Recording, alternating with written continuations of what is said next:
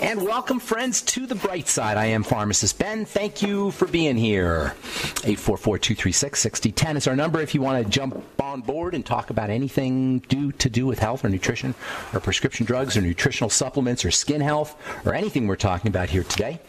We have a guest coming up at the bottom of the hour. Joyce Keller has been on the Oprah Winfrey Show. She's been on Coast to Coast. She has a podcast. She's got multiple books, and she has been was voted one of the top 100 psychics in America by Simon & Schuster. She's a well-known author of a whole bunch of books, 10 different books, 7 Steps to Heaven, How to Communicate with Those We've Loved and Lost. I personally am fascinated and have been very fascinated lately about the whole thing, the whole idea of near-death experience. I've always been fascinated with near-death experiences, and I've talked about it a little bit. I haven't talked about it a lot, but it's I personally believe that our fear of death, and we had Sonia Barrett on coming a couple months ago talking about this idea of how we're responding to all the stuff that's going on in the news today with really fear of death at the core. And that's kind of an interesting idea because nobody ever thinks about that. I mean, really, why are we all panicked? Not we all, of course, present company excluded, but culturally panicked about viral infections because we have this underlying fear of death. The best way to get over your fear of death is by understanding or at least paying attention to, listening to the near-death experience, or people have had near-death experiences, and there's lots of them. I read a book when I was in high school called, I was in 9th grade, called Life After Life. And this book, Life After Life, actually, I'm not sure, I read it sometime in my teenage years, we'll say. Life After Life, and it was really a very amazing book to me because I'd never heard of this thing called near-death experiences. This was probably 1976, 77, I'm thinking, somewhere in there, in the mid-70s. And now they're everywhere. You go on YouTube, and there's thousands of them. There's actually something called Near-Death Experience Radio, which is a podcast of just all about people who've had near-death experiences. They're extremely common, and they're well-known, and there's hundreds, if not thousands, of different scientific papers about them. And it's pretty, it's becoming part of the cultural mindset. At least beginning to become accepted. It's still kind of weird when you think about it.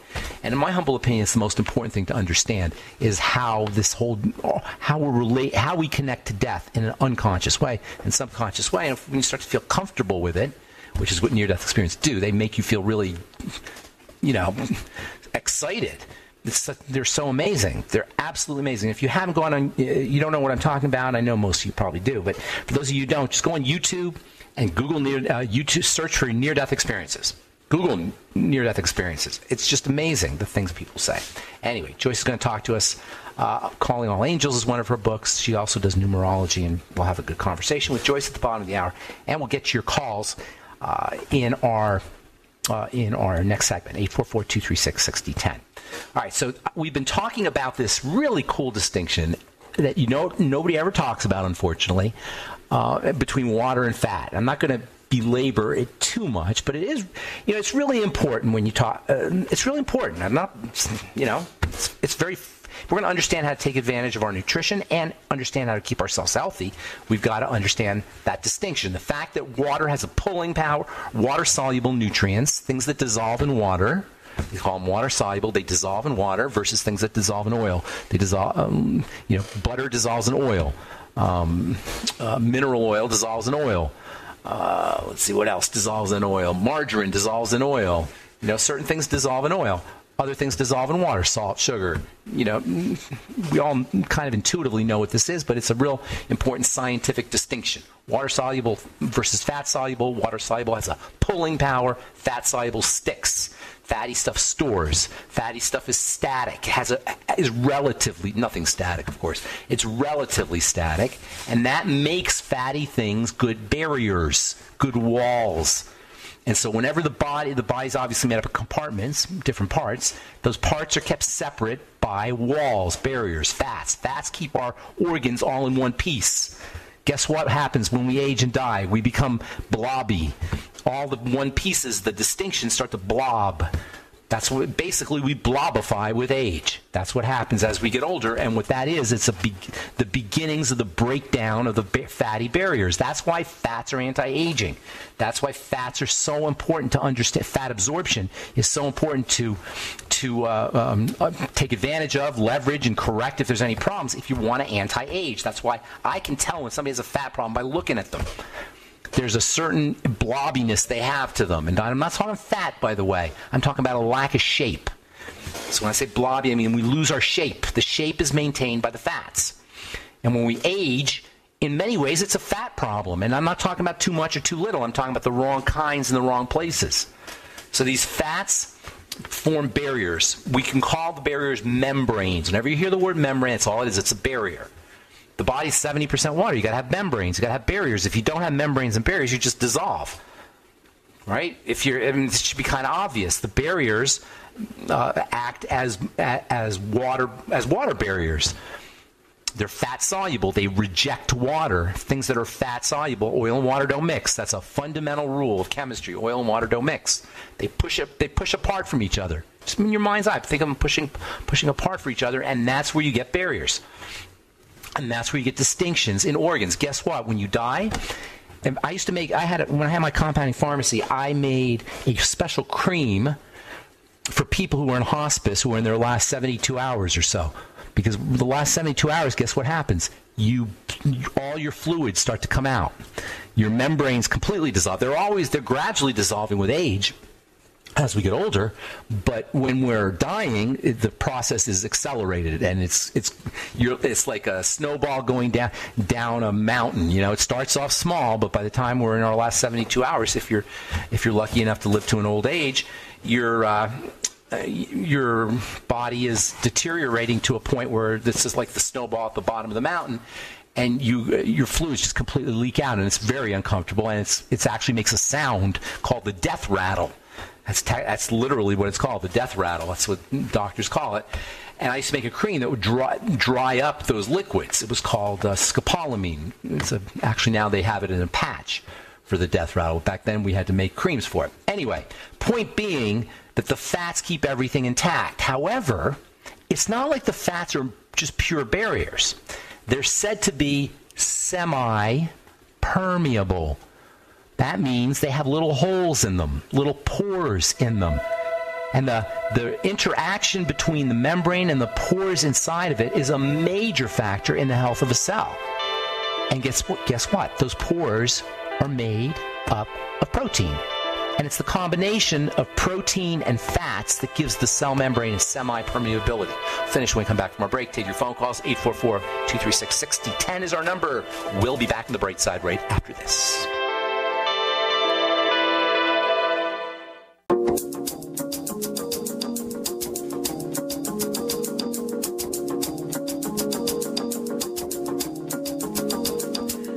Okay, we're back on the bright side. 844-236-6010 is our number. If you have questions about health, nutrition, prescription drugs, if you want to wean yourself off your meds and get on a good nutritional supplement program, we can help you do that.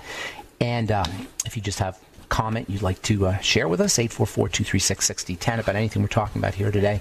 We've got Joyce Keller coming up at the bottom of the hour. Joyce is one of the country's top 100 psychics, according to Simon & Schuster magazine. We'll talk to Joyce. Specifically, I want to talk to her about her books, her near-death experience books, 7 Steps to Heaven, How to Communicate with Those We've Loved and Lost. So before we went to break, we were talking about this distinction between fats and water in the cell membrane. The fat and water distinction shows up a couple of ways. It's mostly fat, but not all fat. And that's because you don't want a total barrier. You want to have a semi-permeable barrier that allows some things in. And so that's why you have to have these various portals to the inside. And the portals are created by water, which is separated out from the fat, microscopically speaking. So you get these little openings in the cell. These watery substances are protein.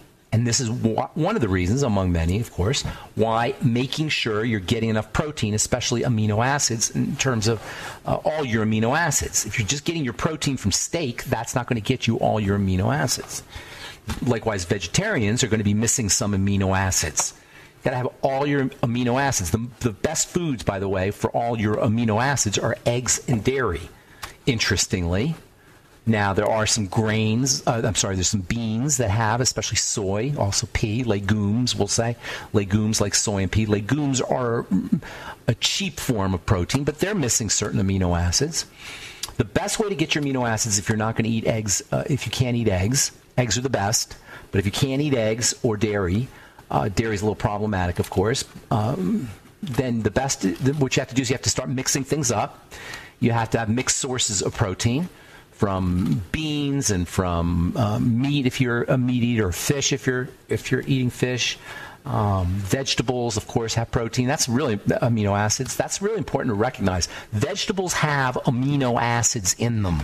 So you can still get aminos from vegetables, just a little bit harder because they don't have a lot of them. They have less of them. They're mostly water and phytonutrients and fiber and such. So making sure you're getting mixing your proteins is very important, so you get all of the different amino acids. And getting amino acids straight is also a good idea. In my humble opinion, there's certain amino acids like taurine and arginine, which can be very helpful if you take them individually. Taurine in particular for the heart and for the brain, and arginine for pretty much everything. Arginine is super amino acid. So there's a couple of, glutamine's another one, which is very important for the detoxification system. So make sure you're getting enough protein, making sure you're getting enough these fats, good fats, especially essential fatty acid fats, which go into making the cell membrane, essential fatty acid fats, and then also things like lecithin. They're called these compounds that are like lecithin are called phospholipids. Lecithin is a bunch of different phospholipids. Phospholipids, lipids means fats, of course. Phospho, it means it has a little piece of phosphorus stuck to it. And you know what that's about? We've talked about that. Actually, we haven't talked about it for a little bit, but we have talked about it in the past. Phosphorus is super energetic. Super duper energetic. They make fireworks out of phosphorus. Phosphorus means the light bearer. And phosphorus, whenever you have something that's got that kind of potency and that kind of energy, it's going to go into water pretty effectively. And phosphorus gives fats a certain water solubility. And that's the key right there. It's the lecithin.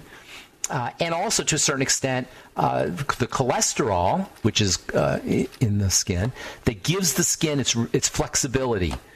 And its ability, the cell, its flexibility. And also the skin, by the way. Everything we're talking about with the cell is true about the skin, because the skin is a membrane. So if you want to have beautiful skin, do phospholipids, lecithin, essential fatty acids. In fact, everything you do, amino acids, everything you do for a cell membrane, you're going to do for your skin. Skin is a macroscopic version of the cell membrane. So for you guys who want to have beautiful skin, make sure you take care of the cell, doing everything that the cell needs, especially the cell membrane, the skin cell membrane. And, oh, by the way, communications occur at this level of the membrane. You got 100 trillion cells in the body, and they're all talking to each other. They're communicating to each other. And what they're saying to each other, this is so cool, what they're saying to each other, is basically grow or don't grow. That's basically what cells say to each other. Now, there's some specifics that are involved, what to grow and what not to grow, but generally they're turning things on or turning things off. If cells do not communicate at the level of the membrane, what I'm going to say now is really important. If cells do not communicate at the level of the membrane effectively, disease results, especially cancer. But all diseases have an element of cells not communicating at the level of the membrane. Membrane dysfunction. Membranes that don't have fats. People who are not digesting their fats. People who are not intaking their fats. You see where I'm going here? By not intaking fats or not absorbing your fats, not getting them in your diet, correct fats. I'll tell you what I mean here in a sec by correct fats. By not getting them, or by having a malabsorption issue, you're depriving your cells of the ability to, you're depriving your body of the ability to make good cells, and you're depriving your body, the cells, of the ability to talk to each other. And this is where diseases result, especially out-of-growth diseases and all diseases, out-of-control growth diseases. And all diseases have an element of out-of-control growth. And the classic example of out-of-control growth is cancer. And the classic example of a membrane disease, not a genetic disease, folks, not a DNA disease. Yes, there's DNA involved, but it's really a membrane issue, fat issue. Anything you can do to protect your fats or to intake fats or to make sure you're absorbing your fats is not only going to keep you from aging, it's going to keep you from getting diseases, especially cancer. So if that's not a good reason to get on your ultimate EFAs and make sure you're getting enough fatty vitamins and make sure you're getting your fatty minerals, I don't know what, and phytonutrients, which are fatty, I don't know what is. That means in addition to taking your fats, that means also helping your body absorb your fats. And you want to do and this is for you folks that are interested in having beautiful skin. It's all true about the skin too. Focus on the fats. I can always tell when somebody's got a fat problem by looking at the skin.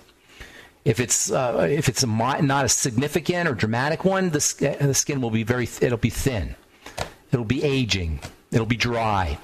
If it is a dramatic one, it'll be eczematic, or you'll have psoriasis, or you'll have sensitive skin. I love hearing that. It's almost like a badge of honor to have sensitive skin. No, and it's not a skin issue either. It's not a badge of honor, and it's not a skin issue. It's a problem with fats, among other things, but usually the fats are the most important thing. In fact, and I know we talked about this a couple weeks ago, if you can't use retinoic acid or retinol or something aggressive on your skin, you probably have a fat malabsorption issue or a fat intake issue, or you have some kind of fat issue. And when I say fat, I hope you guys know, and I'm sure you do, I'm not talking about just fat like on your gut. I'm talking about the chemical, the molecule, the molecular substance that's called fat. All right. Joyce Keller coming up in our next segment. You're listening to The Bright Side. We'll be back after this.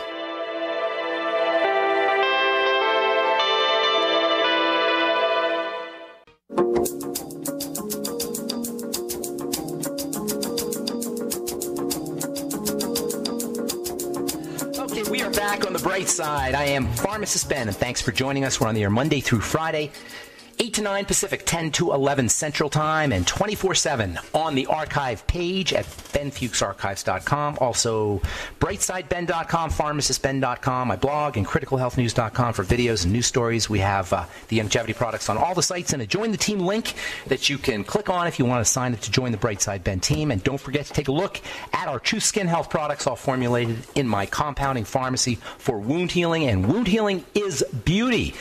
And if you don't believe me, go to truthreviewed.com and check out our now 900-plus 4- and 5-star reviews. No preservatives, fragrances, fillers, waxes, emulsifiers, silicone water. Nothing your skin doesn't need or doesn't want in any of our Truth Skin Health products. TruthTreatments.com, TruthTreatments.com. Okay, I am looking forward to speaking to our next guest. She's been on Coast to Coast with George Norrie, and even Oprah Winfrey, has multiple books, and she was voted one of the top 100 psychics in America by Simon & Schuster magazine, and she's also a prolific author and a very beautiful lady as well. Please welcome to The Bright Side, Joyce Keller. Hey, Joyce. Ben Fuchs, I'm so thrilled. I'll tell you why. Yeah. Thank you for the introduction. We're both on Coast to Coast, but when you are on Coast to Coast, it's the best.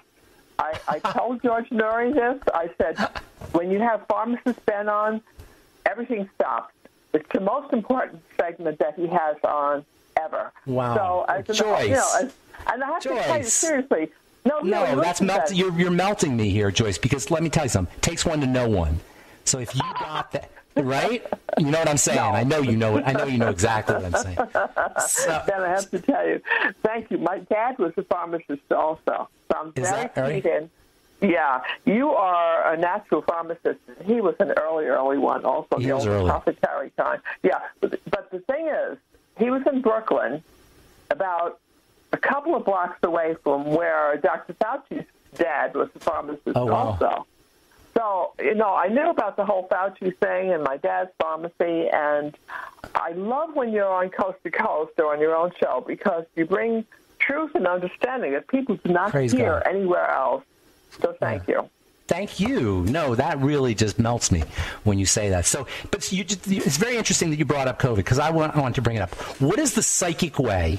What is the highest way? To me, being psychic is about accessing higher frequencies. And by higher, I mean faster frequencies, more abstract, lighter. I know you know what I'm talking about.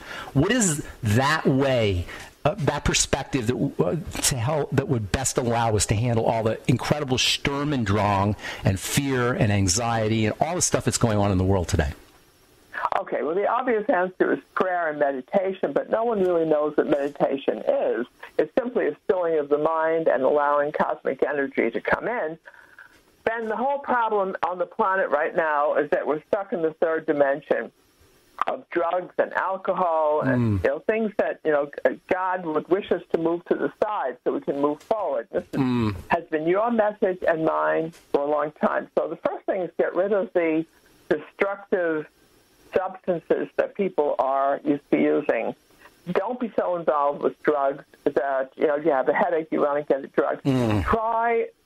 Your question, I believe, is what is the natural way? I would say sunshine, vitamin D, vitamin C. Make sure your body is absorbing it. See what's really. Listen to your body. Everything you need to know will be there. And the people who are becoming victims of COVID, maybe people who have underlying conditions for the most part. Do you believe that that's correct? I mean, that's what I'm 100% correct. 100% correct. The virus is opportunistic. And that means it waits for opportunities. All viruses are opportunistic. They exist where there's toxicity. They exist where there is duress. In fact, there are people who believe that they're either a sign, they're a manifestation of duress, or a protective mechanism. They actually enter into the DNA to help the cells adapt or at least move forward. If it maybe kills the organism, in a way, it enters into the genetics, so the organism as a whole advances. So there's a lot. Our genes, our genome is maybe 20% or 10% or certain percent viral from throughout evolution. So yes, I do believe 100%. You're right on as far as comorbidity goes, because it's waiting to be attacked. But there's mental viruses too, right? There's like fear is a virus. Talk to us a little bit about the psychic impact of fear, or the psychic nature of fear. Well, thank you. Yes, fear is so easy. So easy to go in that place of fear. I do readings all day, and I try to help people as you do all the time. And they are in such a place of fear, and justifiably so, because their mother just passed away, or their relatives. People are dropping away. So there's a real pattern of fear. Okay, what is the answer? There are really two. The primary answer to what can you do about fear is go into a place of love and support of one another. Try to love one another. Ask yourself, why don't I love this person? All right, they're a little irritating, a little annoying. They're kind of, a lot of people are thinking that vaccinations are a great idea, as an example. Now, I'm trying to stay in a place of love, not fear. But I have to admit that a little fear creeps in because they are not doing their homework.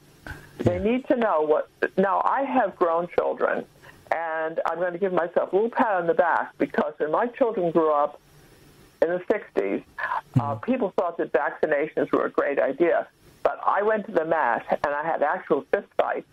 Yes, I'm in good condition. About vaccinations?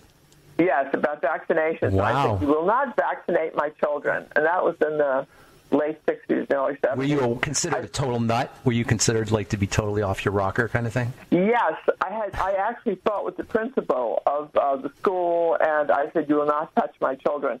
And what happened was, when my daughter was in kindergarten and I wasn't paying attention, they slipped her a sugar cube with Salk vaccine on it and embedded into it. So I went crazy, and I said, no, I do not want my children to have that. So she does have that one little sugar cube in her system. Now she's all grown up, and my children are fine.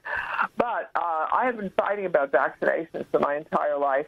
And I don't care if people think that I'm a rabble-rouser or what they think. Well, let me ask you this. Do you think it was because you were psychically in tuned to the problems, like the vibration, the frequency, the energy of what they were sticking in your kid's blood? Yeah, thank you for saying that. That's absolutely half of it. That's only half. The other half is that I do my research. I'm a great researcher, as you are.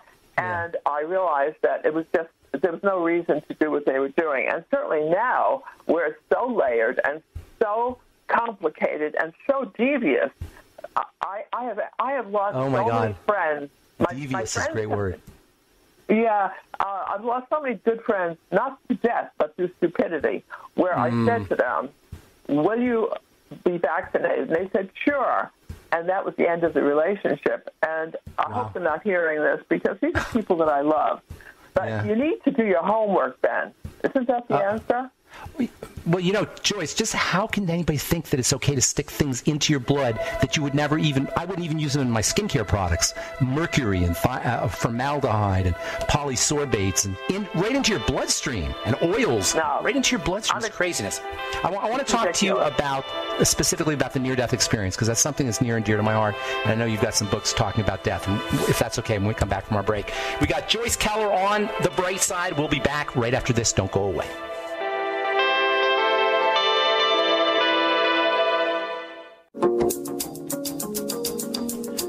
Okay, we are back on The Bright Side. We're talking to Joyce Keller, one of the top 100 psychics in America, voted by Simon & Schuster, and the author of multiple books, including 7 Steps to Heaven, How to Communicate with Those We've Loved and Lost, which I definitely want to talk about, Joyce, with you, because I have a personal fascination with near-death and near-death experiences and the whole idea of death. Before we get into that, how did you find out? I want to know your story personally. How did you get into being a psychic, or how did you find you were a psychic, or how did you learn to tap into it and how to leverage it and how to help people with it? Tell us a little bit about your story. Yeah. I grew up in my dad's pharmacy.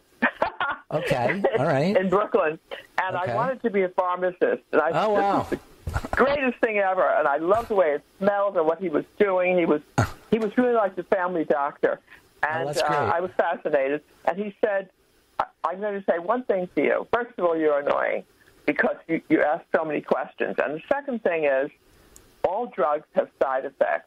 And he said, I want you to remember that one thing. He said, you must take a natural path. So he was way ahead of his time. So what year are we talking? What year was this? Well, how advanced was he? Is the 40s, 50s? Yeah, it was like the 50s, 40s and 50s. Well, he started his drugstore and probably when Fauci's father started in the 30s, and it went on for many, many years. It was probably there. Fauci's father was a pharmacist? Was Fauci's father a pharmacist?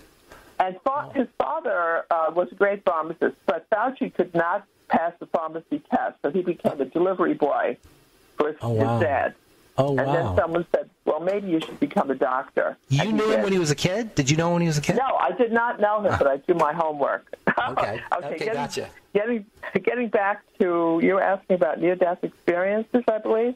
Yeah, well, I want to know about how you kind of got into, like what, did you just have dreams, or did you just have a feeling? No. My mother was a great medium.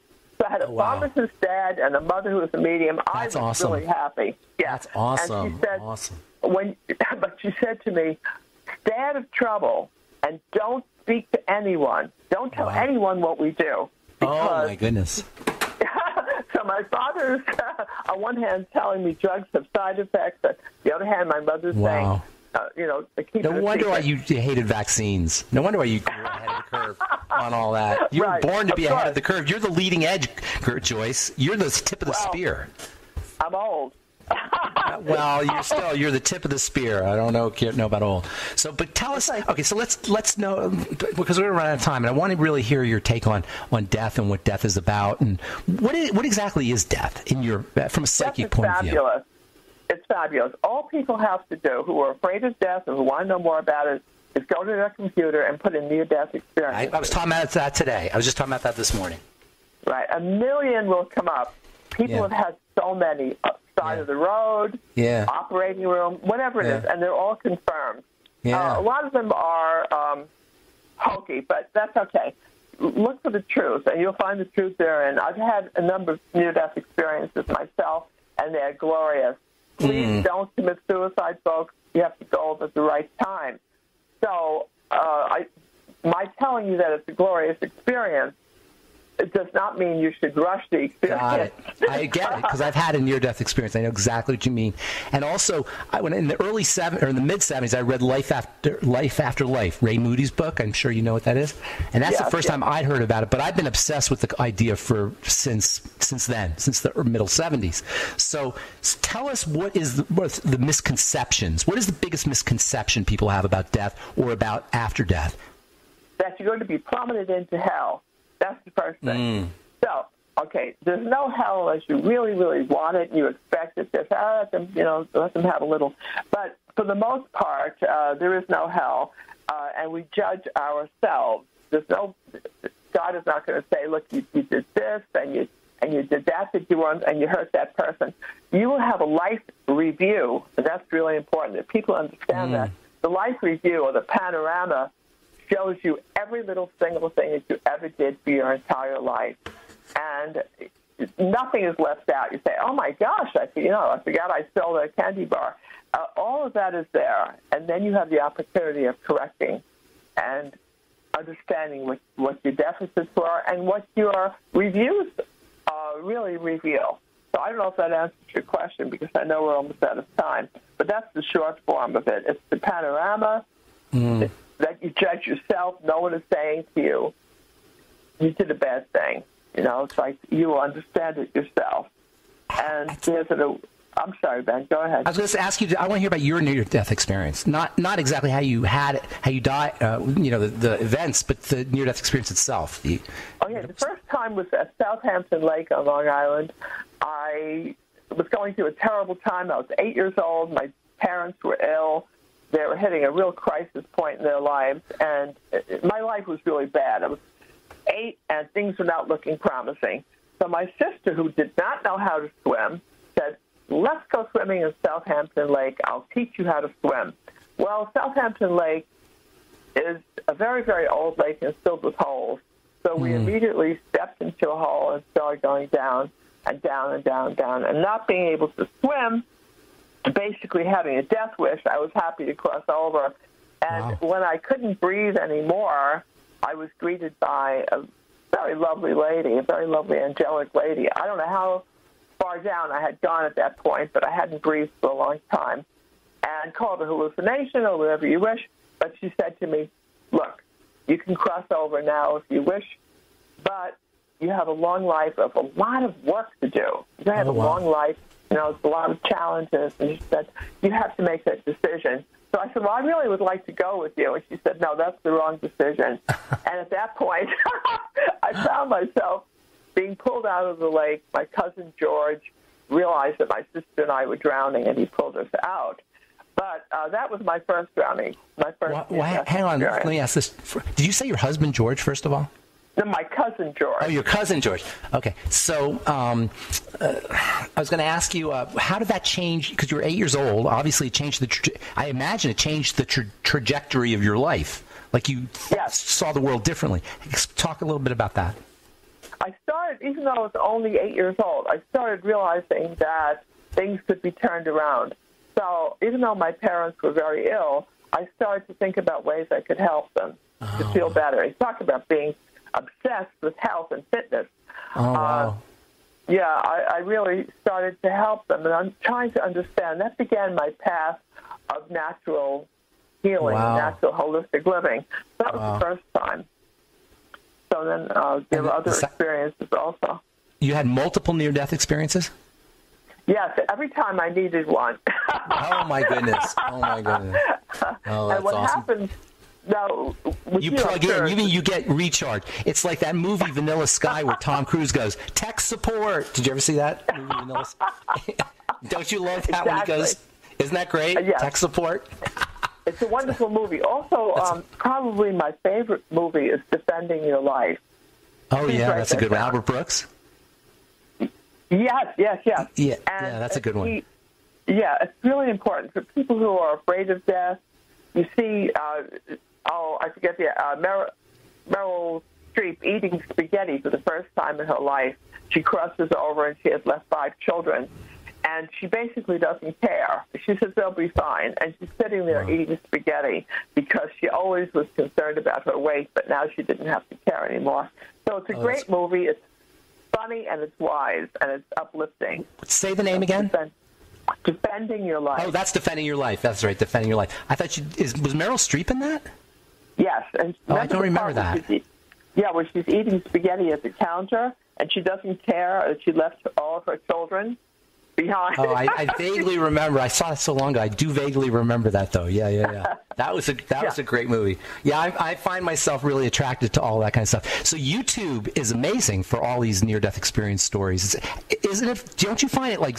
I mean, you've had your own multiple times, but it seems to me like that's probably the most powerful message we can share in this time is not to fear death. Do you think? Absolutely. And Ben, the important thing is it's helping to move out of the third mundane dimension of going to work every day, not learning anything, watching television, all of that. So YouTube comes along, thank you, Lord, and starts teaching us things that we need to learn about near-death experiences. Not to be afraid of death, and that we need to grow as human beings and realize how we need to improve. We have to stop hurting each other. We have to love one another. That's my basic message. Oh, Joyce, listen, a half hour went by too fast, but I'd love to have you back on. Can you stay on the line real quick, and when I'm done here, and I'll just chat with you a moment? Is that okay? Of course, Ben. I love you. Thank you. Oh, I love you too. Thank you so much, Joyce. All right, that was Joyce Keller, one of the top 100 psychics in America, prolific author. She's got a great blog and also her own podcast, The Joyce Keller Show. And that's all the time we have for today. Thanks for listening to The Bright Side. I'm Pharmacist Ben. Have a wonderful, beautiful, awesome, spectacular day. Talk to y'all later. Bye for now.